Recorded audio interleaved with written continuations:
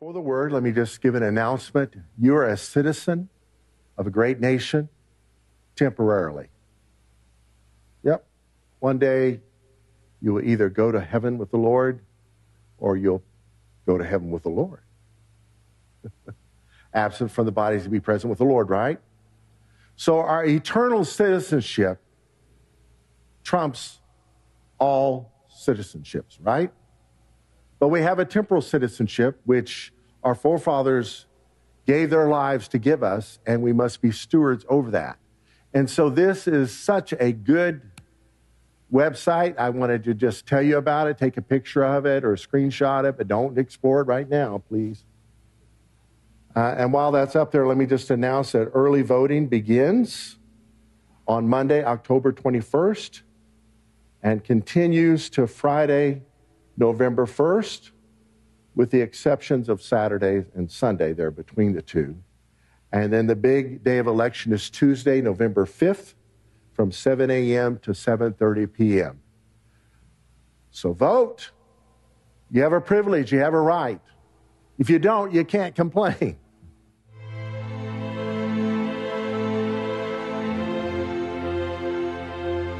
As Christians, we know that honoring God means looking higher, that our lives are lived in light of a bigger purpose.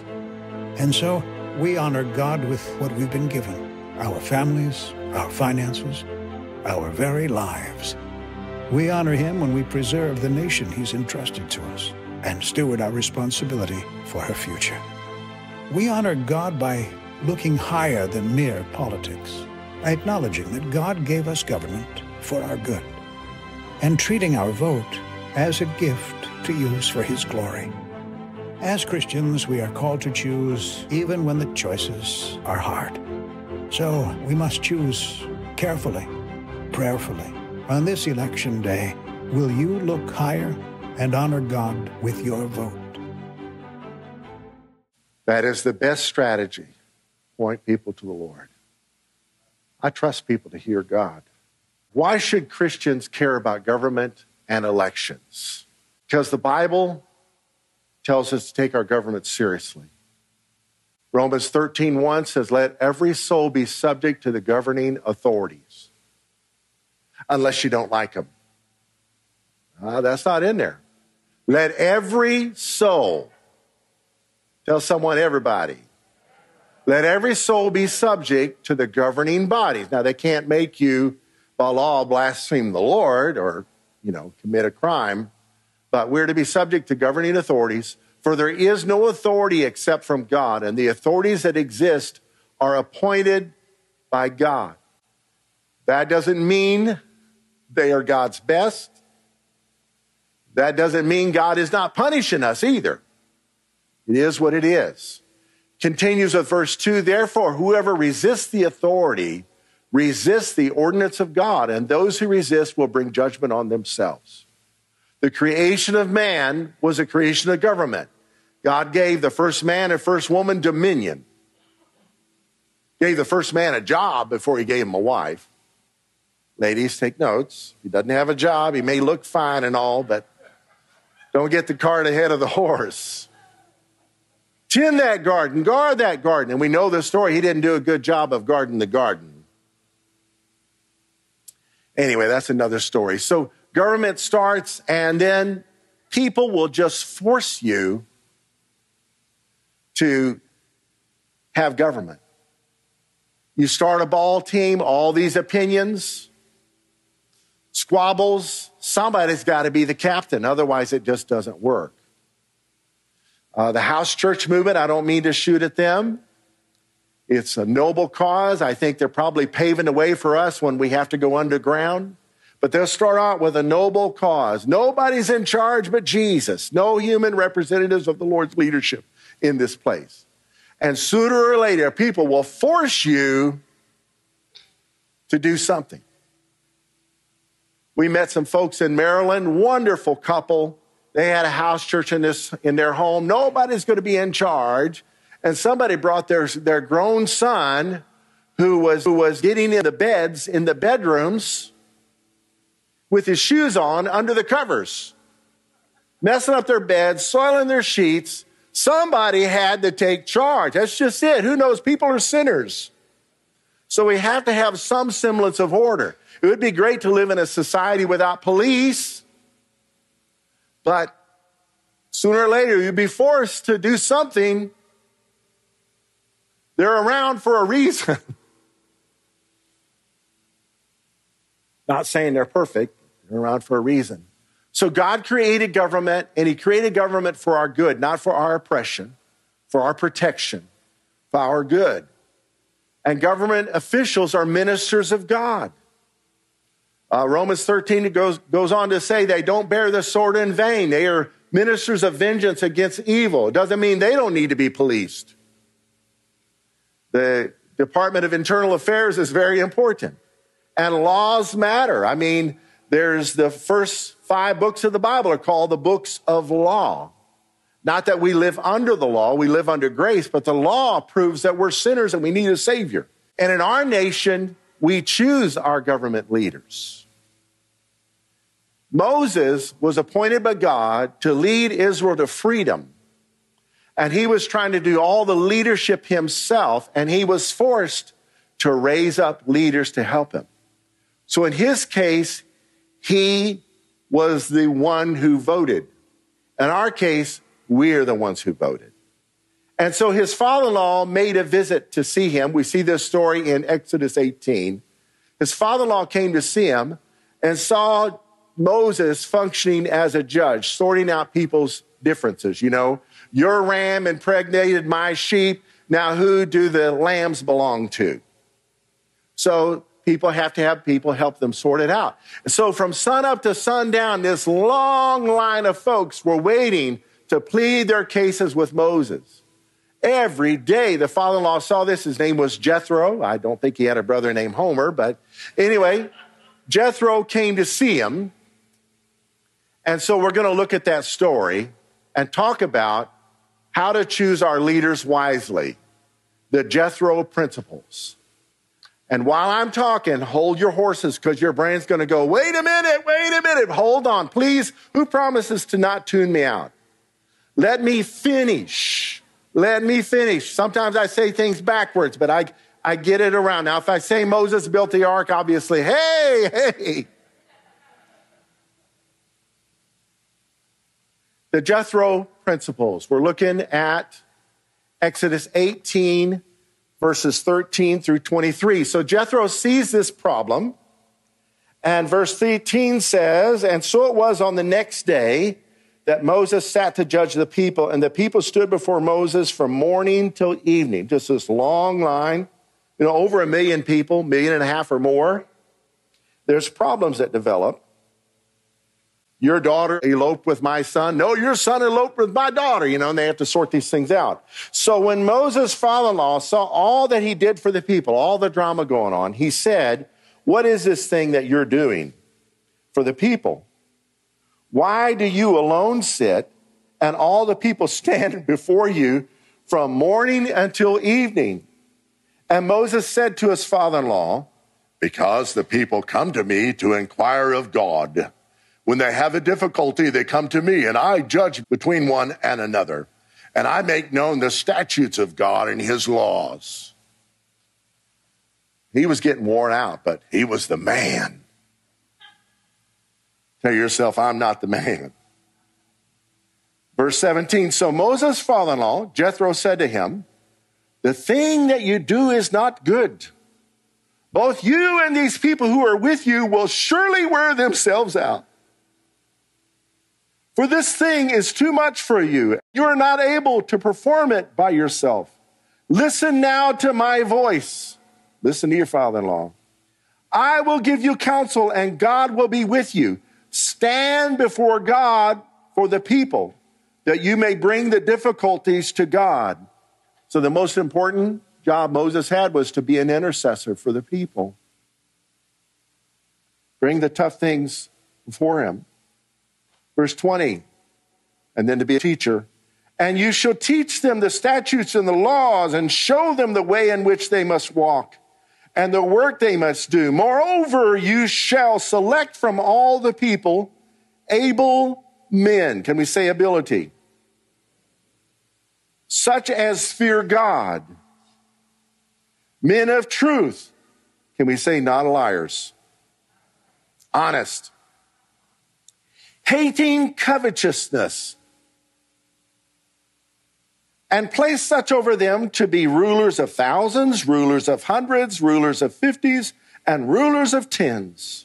And let them judge the people at all times. Then it will be that every great matter they shall bring to you, but every small matter they themselves shall judge. So it will be easier for you, for they will bear the burden with you. If you do this thing, and God so commands you, then you will be able to endure. And all this people will also go to their place in peace. Just needed to give the people authority, the right folks. So Moses heeded the voice of his father-in-law and did all that he said. And Moses chose able men out of all Israel and made them heads over the people, rulers of thousands, rulers of hundreds, rulers of 50s, rulers of 10s. So they judged the people at all times. The hard cases they brought to Moses. So he was like the Supreme Court, I guess, right? But they judged every small case for themselves. Now, there is an echo of this in Deuteronomy 1, verse 11. Moses is talking to the people. Deuteronomy is kind of a review of the law. Verse 11, may the Lord God of your fathers make you 1,000 times more numerous than you are and bless you as he promised you. I don't know that he had a British accent. How can I alone bear your burdens, your problems and your burdens and your complaints? Choose wise, understanding, and knowledgeable from among your tribes, and I will make them heads over you. Can you say not nitwits? And you answered me and said, the thing which you have told us to do is good. So I took the heads of your tribes, wise and knowledgeable men, and made them heads over you, leaders of thousands, leaders of hundreds, leaders of 50s, leaders of 10s, and officers for your tribes. Then I commanded your judges at that time, saying, hear the cases between your brethren and judge righteously between a man and his brother or the stranger who is with him. You shall not show partiality in judgment. You shall hear the small as well as the great. You shall not be afraid in any man's presence. Who knows it's important for our judges to be fearless? For the judgment is God's. The case that is too hard for you, bring to me and I will hear it. And I commanded you at that time all the things which you should do. Let's pray. Lord, I pray that your word would come alive and that we would relate to it in all that we do. In Jesus' name, amen. How to choose leaders wisely. So we read that Jethro told him, moreover, you shall select from all the people. So from the people, able men, men with ability, such as fear God, men that honored God's word, had great respect for him, were in awe of God, men of truth, men that were not liars, and hating covetousness. They were not tempted to steal, they were honorable. So they would not manipulate these cases to benefit their own coffers. One of the most respected men in history to me is a governor of Texas, the youngest governor to ever take the position in Austin. He served 2 terms. His name was Dan Moody. And he gutted the KKK. And that made him famous as a DA. He gutted the KKK, made him famous. And he took over when Texas was in a deep problem with corruption. Remember the story of Ma and Pa Ferguson? Check out his story. He helped deal with all that. And when he was done serving 2 terms, he retired from politics, served in law. He was no richer at the end of those 2 terms than he was when he took office.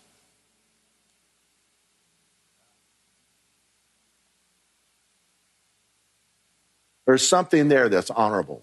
Covetousness takes people over. That's the benefit of some term limits of some sort, because I understand the importance of longevity and the weakness of turnover, but at the same time, I remember Watts from Oklahoma saying, when he stepped out of the political realm. He says, man, we moved to Washington thinking it's a cesspool, and give us 2 terms, we think it's hot. So how to choose our leaders wisely? Select from all the people. Select from all the people. Someone from the people. Don't bring in somebody from somewhere else. Someone from the people. When it's time for me to step aside as pastor, I pray that the Lord will have raised up someone from the congregation so that we don't bring in someone from outside. That's where churches have problems with pastoral turnover. That's not happening anytime soon. Well, I was worshiping right there months ago, and these thoughts dropped on me. Just boom. I wasn't worshiping about that. I was focused on the Lord. And this is what I felt the words were that dropped on me. You're to pastor till you're 75, not worry about your replacement till you're 75. And then choose your replacement and work with him for 2 years. And then preach your last sermon as a senior pastor on Pentecost Sunday, 2033. That's the 2000th birthday of the Universal Church. Like, Lord, that's awesome. Thank you, Lord. But I've questioned since then many times, was that God? Was that not God? Well, it has given me a sword to fight discouragement with. Yeah, so I'm not quitting, folks. I'm not discouraged anyway. Proverbs 18, verse 1 says, a man who isolates himself seeks his own desire. He rages against all wise judgment. If a guy's a loner, he's isolated from folks, you're not really going to trust him to be a leader because he is determined to be contrary to wisdom. Wants to do his own thing. The Bible says if a man wants to have friends, he should show himself friendly. So if you're part of a congregation, you have no friends, look in the mirror. Am I being friendly? Am I making myself available to fellowship? Did you know fellowship is not shallow? It's something that is spiritual. It's one of the 5 things the early church was involved in daily. Fellowshipping, friendship, it's important. So select this leader from the people. Someone with the folks. Folks that we're supposed to know those who labor among us. So obviously there were people that would vouch for these men that he chose. Select from all the people able men. Jesus said, he who is faithful in what is least is faithful also in much. He who is unjust in what is least is unjust also in much. So, a person who has the ability to lead can be trusted with little things. Just little things. Being a good steward of their own stuff. They keep their car full of trash all the time. Why should they be entrusted to run a trucking fleet? They're trashing their own vehicle, right? So faithfulness in little things proves faithfulness in big things. So it's not just the people have ability to do things, but they fall short of it because they're not faithful. Are they able to be faithful? I just can't be faithful. Okay, well, then maybe you shouldn't be a judge then. All right. Select from all the people able men, such as fear God. This is where our wisdom comes from. Proverbs 1:7, the fear of the Lord is the beginning of knowledge, but fools despise wisdom and instruction. Proverbs 9:10, the fear of the Lord is the beginning of wisdom, and the knowledge of the Holy One is understanding. So what keeps us honest? What keeps us from yielding to temptation to be covetous? What keeps us on our knees when we're tempted to be envy or vindictive or vengeful is the fear of God. We're going to answer to him one day. And so, in light of that, I must make good judgment calls. I must. And so this becomes a governing principle in our life. This is Jesus. This is Jesus, folks. He's from among the people. He became one of us. He was able, he was faithful in small things. For 30 years, he served his family and worked as a carpenter. Really, he worked as a stonemason. This Greek word means the same thing. There's not many trees in Nazareth. So he worked with his hands, reliable, could be trusted. And so good was he that after the resurrection, his family got on board, joined the church, became part of what he started. And obviously he feared his father. He honored his father. He respected his father. He gave his life in submission to the Father's will. How to choose wisely? Select from the people men of truth, men who are not dishonest, men who are not liars. This is Jesus. He said, I am the truth. But we don't get to vote on Jesus, do we? Proverbs 12:22, lying lips are an abomination to the Lord, but those who deal truthfully are his delight. Can I get an amen? He delights in those who deal truthfully. Sometimes the truth hurts. Sometimes I have to hear the truth. Hopefully it's shared with me in love, but sometimes I don't get that luxury. If it's the truth, a hint to the wise should be sufficient. Men of truth.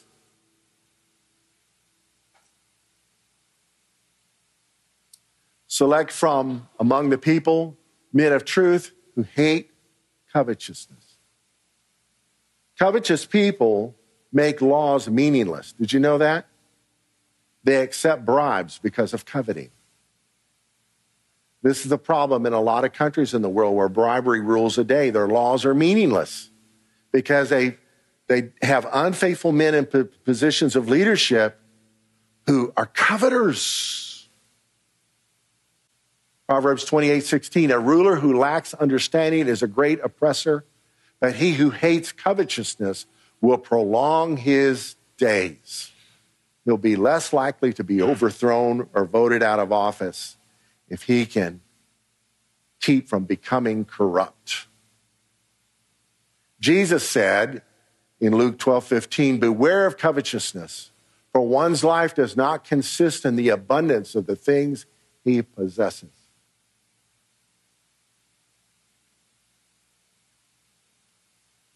That's the keys to choosing wisely leaders, selecting from all the people who are able men, such as fear God, men of truth who hate covetousness. Folks, we got a problem. If you watch the news and believe the news, we have a big problem. If you don't believe the news, believe it's all fake, and believe other news sources, we got a problem. How do we apply these principles? You look at the men and women that surround these people, their values.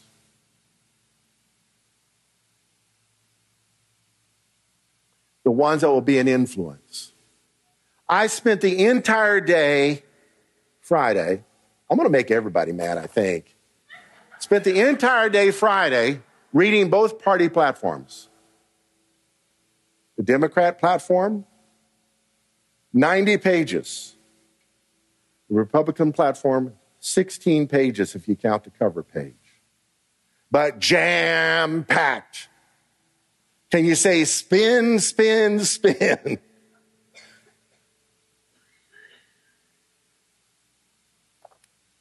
So, I didn't read them side by side. I read them one at a time. And I highlighted things I found interesting. And if you to do the same, devote a day to it. I mean, I'm not a speed reader. Maybe you are, and you can do it in a matter of hours. But I did it in a matter of hours.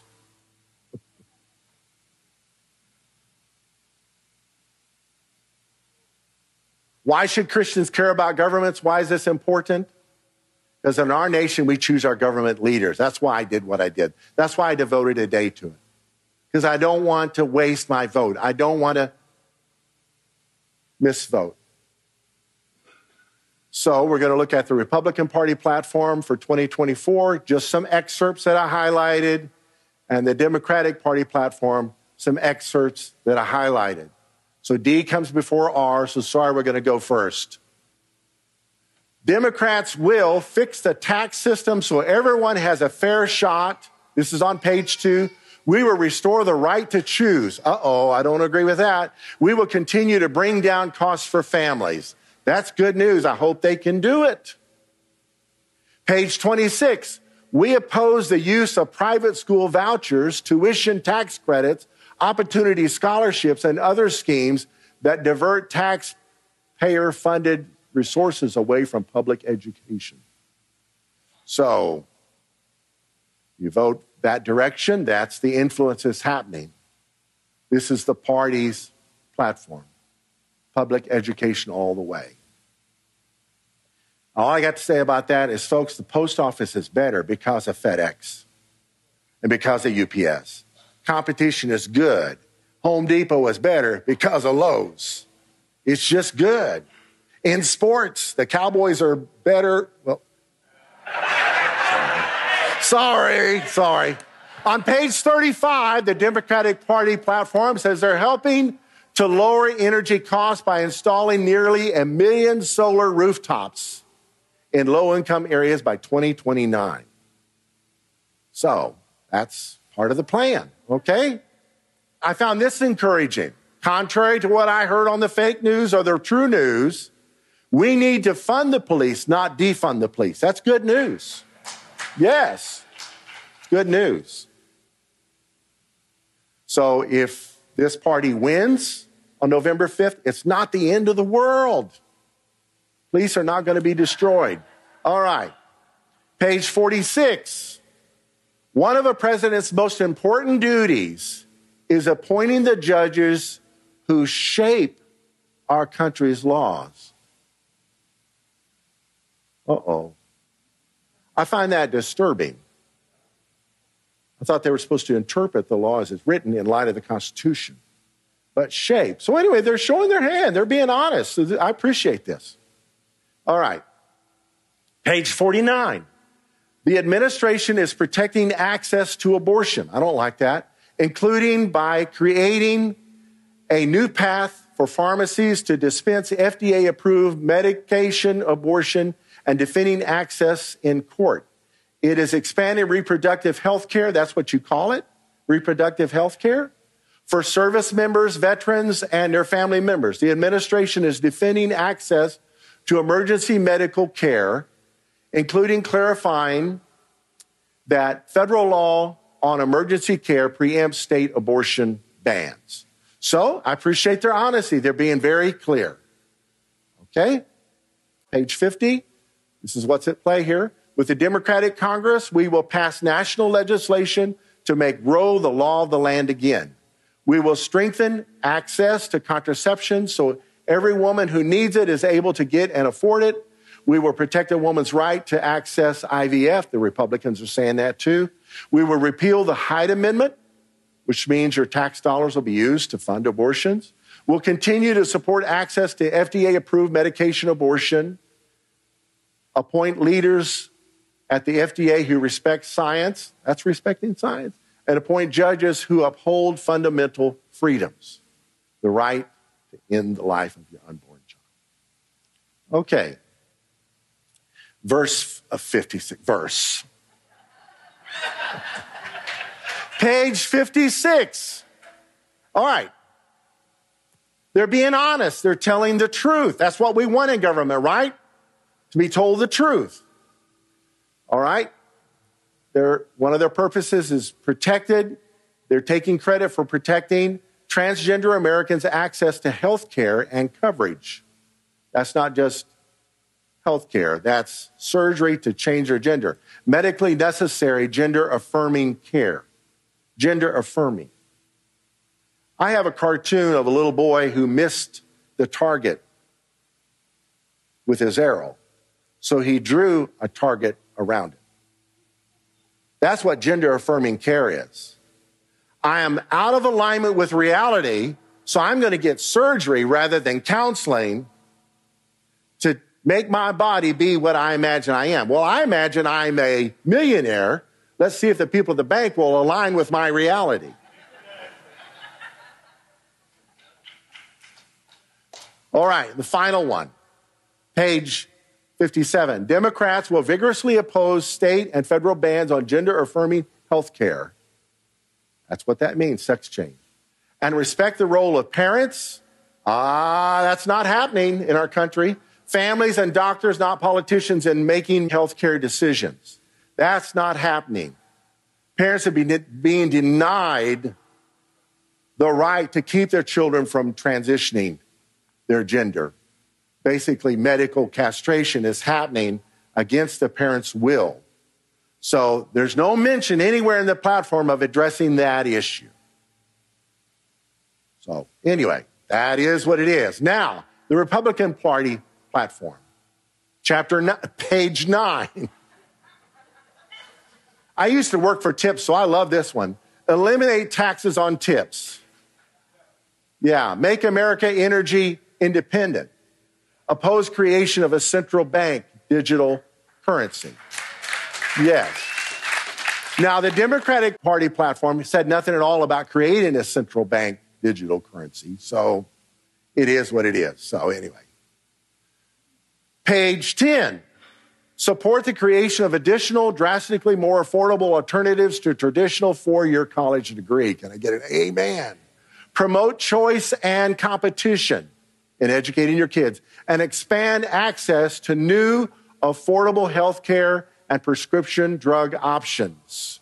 We will protect Medicare and ensure seniors receive the care they need without being burdened by excessive costs. So that's it. The Affordable Care Act is here to stay, folks. It is. That's what that is saying. Page 12, to protect Medicare's finances from being financially crushed by the Democrat plan to add tens of millions of new illegal immigrants to the rolls of Medicare. Now, in all fairness, their platform didn't say that. So if there's inside information, you have to verify if that is their plan. All right, page 13, support universal school choice in every state in America. We will expand 529 education savings accounts and support homeschooling families equally, restore parental rights in education, and enforce our civil rights laws to stop schools from discriminating on the basis of race. Close the Department of Education in Washington, D.C., send it back to the states, and let the states run our educational system as it should be run. Can we say small government? It's just more efficient, more efficient. Page 15. The First Amendment right to religious liberty protects the right not only to worship according to the dictates of conscience, not just the right to worship in your church or your mosque, but also to add in accordance with those beliefs, not just in places of worship, but in everyday life, everywhere you go. Our ranks include men and women from every faith and tradition, and we respect the rights of every American to follow his or her deeply held beliefs.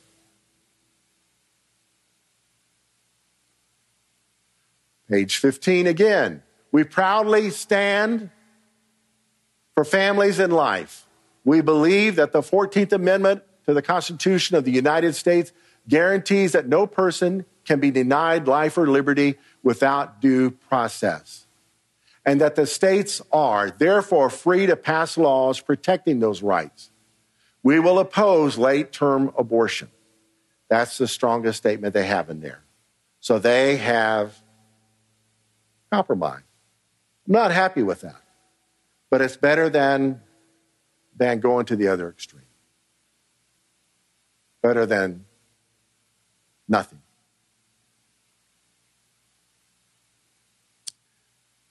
It's the last page. It just keeps coming. A lot was on there.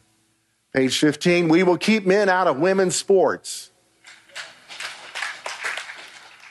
Ban taxpayer funding for sex change surgeries. And stop taxpayer-funded schools from promoting gender transition. You know, there are people that regret their transition, and they're being shut out. Their story's not being heard. They're pushed off to obscure places like YouTube to tell their story. Well, wouldn't you rather have a live daughter than a dead son? That's a manipulative lie. Check the statistics. The opposite is probably more true. So, what do? We pray as a citizen. We pray and we do research because God created government for our good, and government officials are ministers of God. They're supposed to be. And laws matter. Society cannot function without it. And in our nation, we choose our government leaders. So this message has credibility. Well, I think the church should stay out of politics. No, the church should stay out of dirty politics, yes. But if you jerk the church out of politics, you silence Martin Luther King. And you silence some of the signers of the Declaration of Independence. So to just make a blanket statement is not really thinking things through. Let's pray. Lord, I pray that we would hear your voice as citizens and that we would be wise. Lord, I've shared what I know and what I believe. And Lord, your people know and believe what they believe. God, we ask that you would give us leaders. Lord, I pray for the election of 2028, that we would have better choices in Jesus' name. Everybody said, amen. I want to sing that song about heaven, touch of heaven. Keep in mind, we're not in heaven yet, but we get to taste heaven, right? And regardless of what happens, it's not the end of the world. It's not over till the trumpet sounds. Can I get an amen? And so God will give us grace to pursue. So don't throw all your eggs in the election basket because it's not worthy of that many eggs. Amen? Amen? Amen. It's the truth. Don't shoot the messenger for telling the truth. God bless you.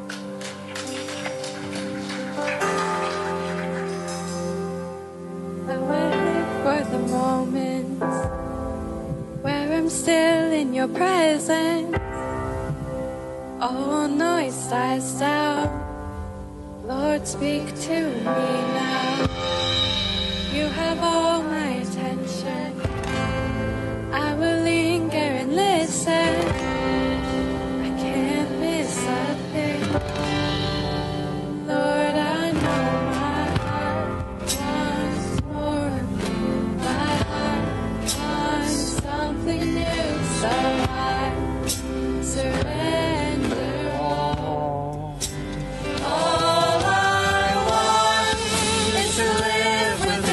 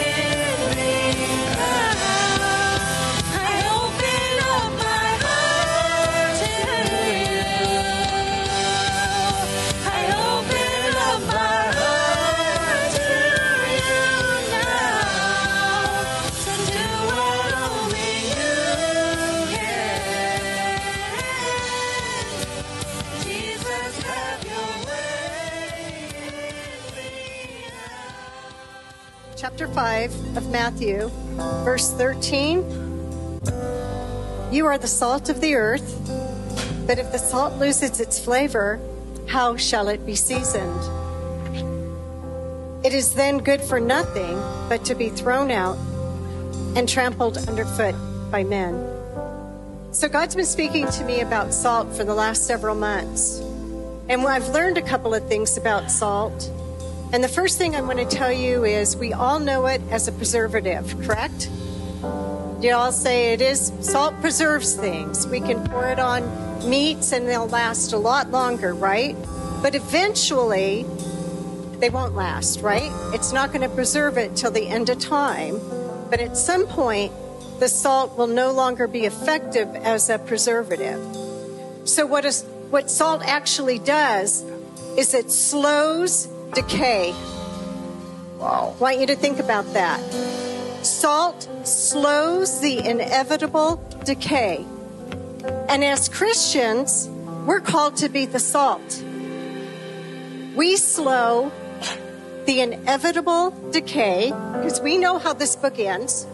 We know what's coming. But our involvement in all spheres of I don't care if we're talking about government, education, entertainment, all the different spheres, our involvement slows the inevitable decay in this world. It's going to happen, but we slow it down. The second thing I want to talk about is it says, if it loses its flavor, if we lose our flavor, what does that mean? How does salt lose its flavor? Should salt, they've been digging salt out of the earth for how long? And it's still very salty? Salt loses its flavor when it gets wet. When salt is watered down, it loses its ability to season. Think about that. When we're watered down, we lose our ability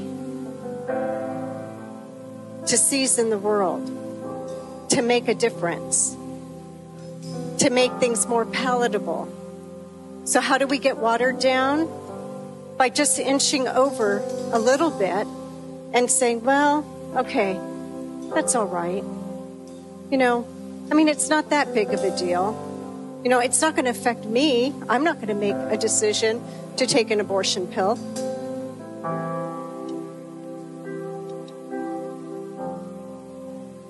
But someone we know might.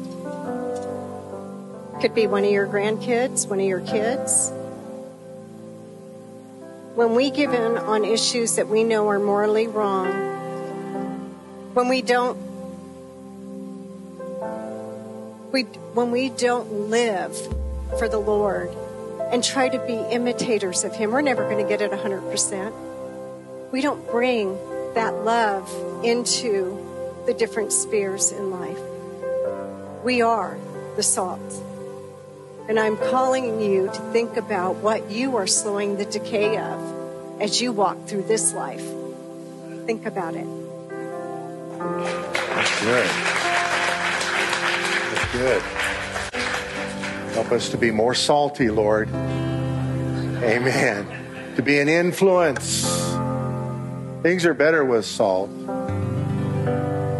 You have high blood pressure, things are better with Mrs. Dash. But Mrs. Dash doesn't preserve. Yeah. The Lord bless you and keep you. The Lord make His face to shine upon you and be gracious to you. The Lord lift up His countenance upon you and give you His peace. The peace that is based on the finished works of Christ and not on man's compromises. The eternal peace, the shalom, the wholeness. God bless you. Thank you so much for worshiping with us today. I'd love to meet you if you want to talk some more. Go get him, Tigers. Amen.